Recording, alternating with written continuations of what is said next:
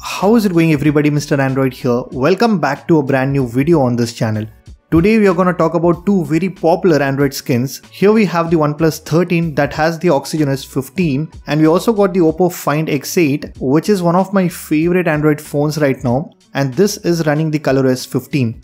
We all know that both are very similar looking UIs that have a lot of things in common, but there are some differences here and there which I wanted to show you in this video. And since many of you are asking me how identical the ColorOS and the OxygenOS looks in real life, so I thought why not go ahead and make a quick comparison video between these two phones.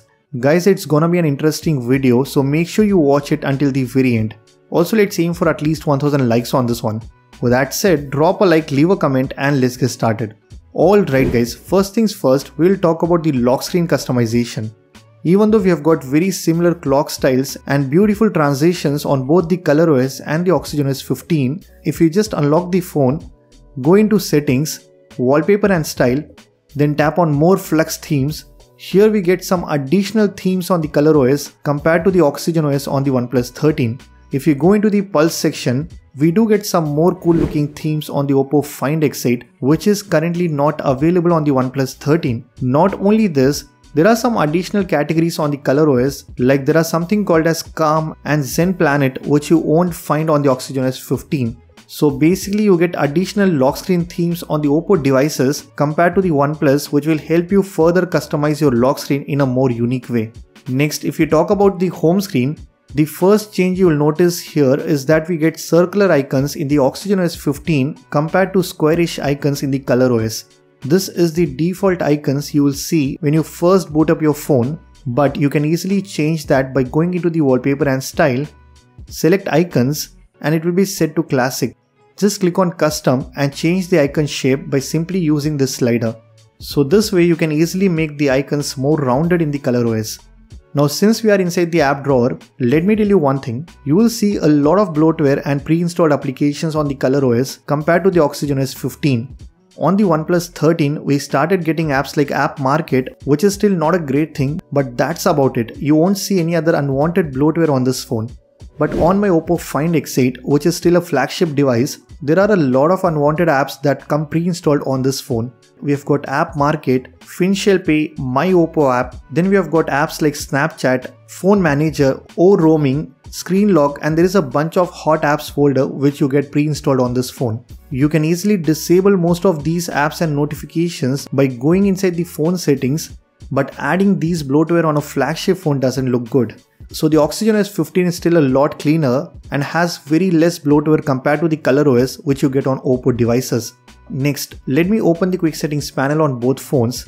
Here we can see a couple of visual changes. First, we have got a more rounded design in the OxygenOS 15 with pill-shaped quick toggles and sliders compared to the slightly rectangular shape on the ColorOS 15. Not only that, even the background blur intensity is slightly different on both phones, especially when you are using light mode.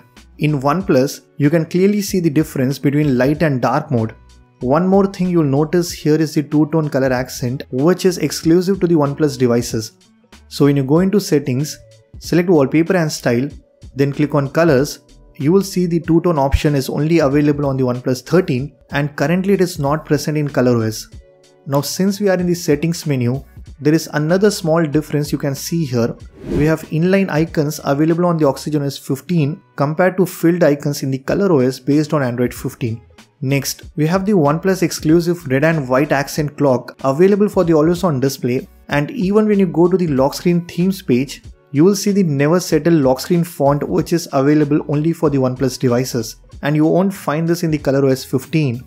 There is an Easter egg hidden inside the calculator app. All I have to do is just type OnePlus and then click on equal to. I get this never settle logo pops out on my phone screen. This you cannot do on any Oppo device running ColorOS.